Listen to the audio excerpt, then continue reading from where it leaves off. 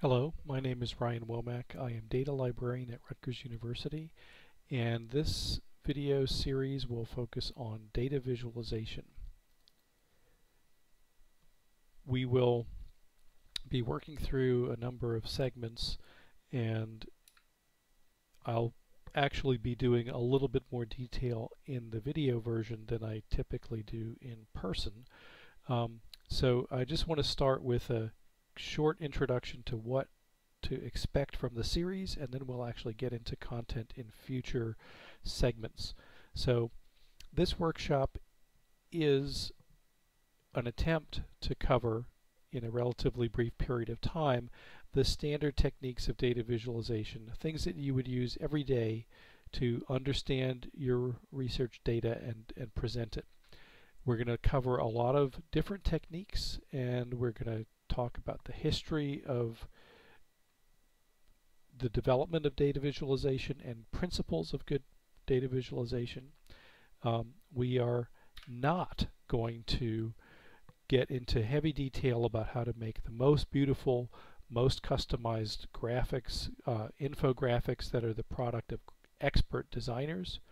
We are not going to get into the cognitive science aspects of data and how people perceive that. That's a wonderful research area, a lot of people doing good work, but it's not something that I think that I can give you much information about. We are going to assume that you know some basics of R, that you've worked with it a little bit and have a working setup.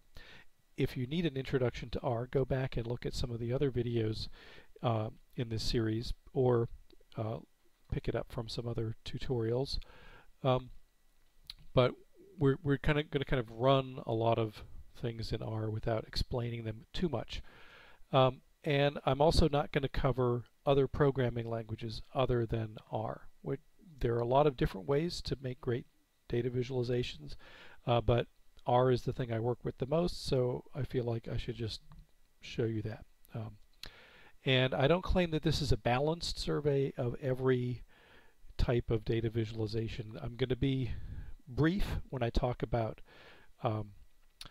things that are associated with machine learning and data mining, like networks, clustering, and trees. We're going to see a little bit of that. And I'm also going to do just a little bit of mapping applications, but there's a lot of that out there, so I think you have some resources that you could find that as well. But having given you those warnings, I would hope that you're going to gain from this series familiarity with the basic principles and history of data visualization, some exposure to a wide range of techniques, and some ideas about how you can implement those. We're also going to talk about interactive exploration of data and some big data appropriate methods, and all that hopefully will give you some understanding of the power and potential of using appropriate graphical analysis with your data. So the links to these materials are in the YouTube description box.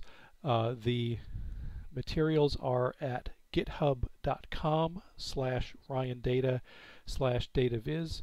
If you go there, you will see it's primarily the R script if you want to run the R examples, and the PDF of these slides. If any additional material comes available later, that will be added to the GitHub site.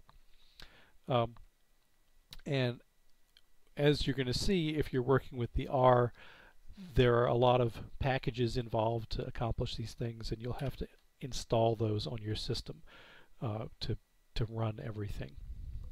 Okay, so I'm going to stop there with my description. We'll come back in the next segment with the true introduction.